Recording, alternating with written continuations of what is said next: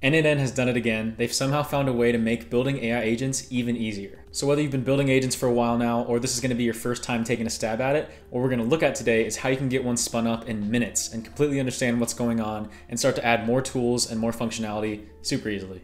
So don't want to waste any time here. We're already in n8n. I'm going to hit tab, type in AI agent, and we're going to grab one and bring it into our workflow.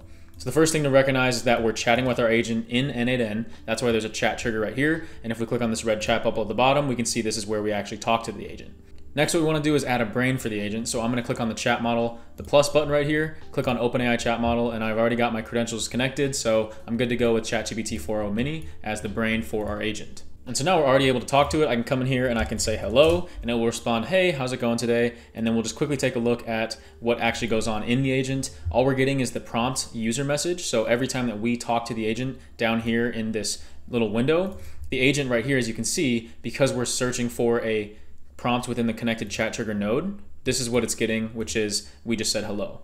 And then we can see on the right, the output, which is what it said back to us, was, hello, how can I assist you today? Now that we have our agent up and running, all we have to do is add tools. And this is where it gets super, super easy. So I'm going to click on the plus under tool. And then on the right, we have all these nodes as tool options. And I made a video about this a week or so ago, talking about how easy it is to connect these things using the from AI function. But what I'm going to show you guys today is even easier than using from AI. So when you think of an AI agent and you start to think about functionality, the first thing you may think of is being able to send emails. So I'm going to grab a Gmail tool right here. If I can type it correctly, we're going to grab Gmail, and then we can see what we're going to do is set up our resource as a message, and we're going to be sending a message. By the way, if this is your first time, you're going to have to connect your Gmail using a credential. I'll tag a video right up here where I talk about how to do that. Anyways, when you want to send an email, you have to basically fill out three things. Who is this going to? What's going to be the subject? And then what is going to be the actual body content message of the email? Also the email type, which we're going to change in this case from HTML to text. Anyways, in that previous video when I talked about from AI, we'd have to go into the to parameter, click on expression, type in two curly braces, grab from AI, and then we'd have to define a key, and then we'd have to describe that key so that the model knows what it's looking for to fill in this parameter. And if that doesn't make sense to you yet, don't worry, it will, but I'm just going to keep breaking this down real quick. So now we don't have to do from AI anymore. We can simply just click on this button over here that says let the model define this parameter.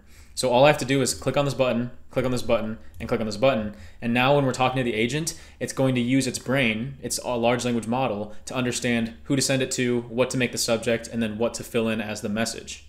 You can see that we also have the ability to add a description to one of these keys, which I'll show an example of later, but this just says explaining to the LLM how it should generate this value. A good specific description allows the LLM to produce expected results much more often. Anyways, I just changed the name of this node to send email so that the agent understands what it does. And what I'm going to show you guys is that we have no system message in here. Typically the system message is like the instructions for the agent. And in this case, all we're saying is the default, you're a helpful assistant. And the reason I'm not changing this is just to show you guys how intelligent these agents are when you start to add tools. Like I said, this took me a minute and it's already going to be able to send emails for us intelligently. So let's get in here and try out a prompt.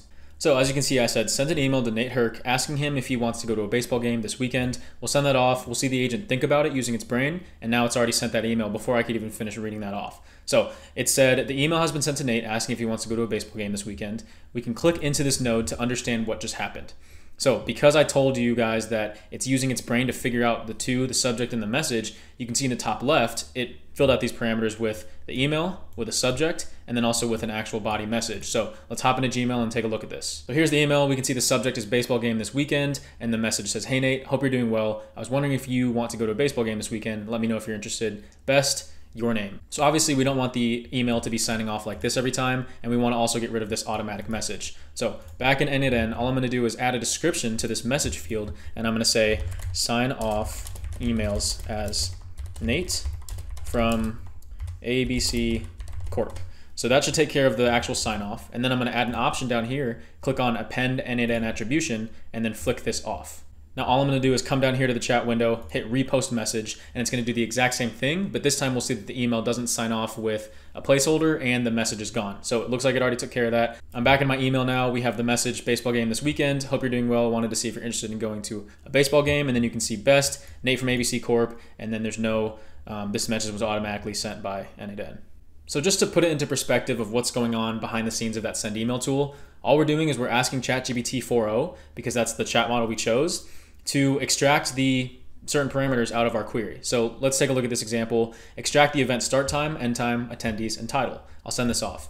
It says, create an hour-long meeting for 4:17 p.m. to go over the corporate retreat with Kelly and Ryan. So here's the details that the AI model was able to extract: event title, start time, end time, and attendees. So this is all that's going on within those tools, and it's just filling in the details in the right spot in order to make that request to calendar, email, whatever you're interacting with. So let's hop back into n8n and do an example of creating a calendar event just like this. Real quick, just wanted to say, if you're looking for a more hands-on approach to learning n8n and building AI agents, then definitely check out the paid community. Link for that's down in the description. We've got a great community of members who are dedicated to learning n8n. We've also got a great classroom section with deep dive topics like building agents, vector databases, APIs, HTTP requests, and then I'm doing step-by-step builds of all the YouTube videos that I've shown on my channel. We've also got 5 live calls per week, but anyways, let's get back to the video.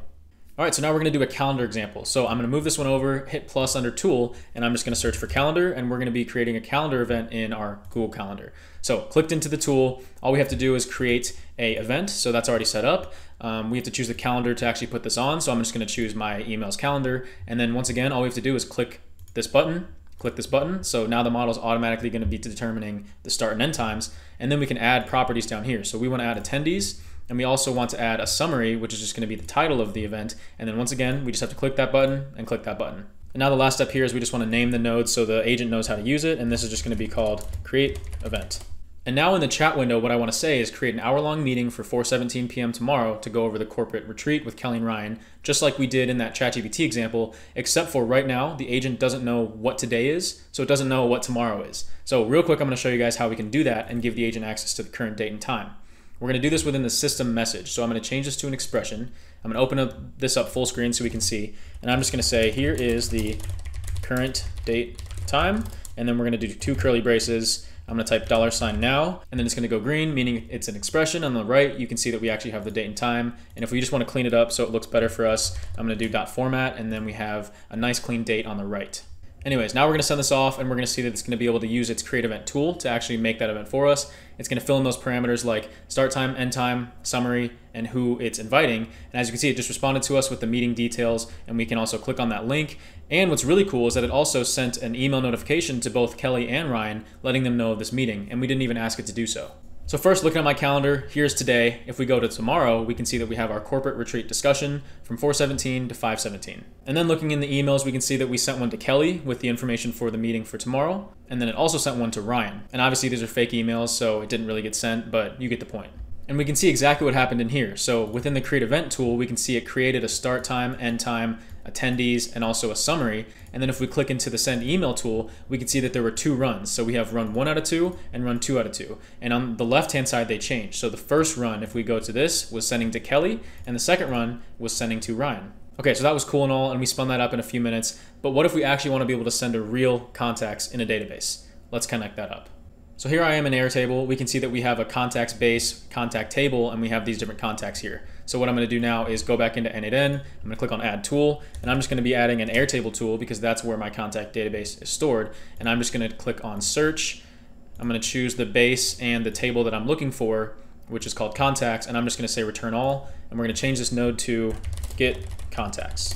And then all I want to do here is quickly just let the agent know that it needs to get contact information before it sends emails or creates events. So all I said in here was before creating events or sending emails, get contact information from the get contact tool. So this should work, and we should be able to do that exact same thing, but now it's going to be looking at contact information. So now I'm saying create a meeting for tonight at 7 p.m. with Michael Scott. I'm going to fire that off. As you can see, it just went and got Michael Scott's information from the contact tool, and now it created the event. So we have the event created. Here's a little summary. So as you can see, it just responded. It said that it was able to do that for us. But if we go into calendar, even though we asked it to create this at 7 p.m., it created it at 5 p.m. because it doesn't really know time zone right now. And that only is because it's using local time, as you can see. So the way we need to fix this is we go into the system prompt and we just have to get rid of this .format, because when we .format it, it gets rid of the time. But now over here we have the actual time of where I am right now. So all I'm going to do is send this off once again, and we're going to see it's going to do the exact same process, but now it's going to create that calendar event at the correct time. So it's finishing up right now. We'll see it post a message down in this window. There we go. We have our event created. And now if I go back into the calendar, we can see that we have an event created for 7 p.m., which is correct. But you guys are also always asking for Outlook integrations, so I just wanted to show you it's the exact same thing. We have Outlook send email, Outlook create event, and all we have to do is the exact same thing where we click on these 3 buttons. Now the to, the subject, and the message are automatically being filled in by the model, as well as the title of the event, start time of the event, and the end of the event. So I'm gonna send in this other query now that's saying create a meeting for tonight at 7 p.m. with Michael Scott and send him an email to confirm. And we should see it hitting both the send email tool as well as the create event tool. There we go. And now let's go take a look in our Outlook. So here we are in Outlook. You can see we have our meeting at 7 p.m. with Michael Scott. And then if we go into our sent messages, we have to Michael@DunderMifflin.com. Hi, Michael. This is to confirm our meeting scheduled for tonight at 7 p.m. But one difference I want to point out with Outlook and Google Calendar integration is that we don't have the ability to add attendees natively in this node to a calendar event. We would just have to access an HTTP request where we're accessing Outlook's API in order to actually add people to these events. But unfortunately, that's not what we're talking about today in this video, so let's keep going. So if you're still not impressed with how intelligent this agent's being already with a 4.0 mini model, let's go in here and grab a Slack tool. So what we're gonna do is we're gonna name this one send Slack message. We're going to choose the channel we wanna send in, and then we're going to let the AI decide the channel as well as let the AI decide the actual text of the message.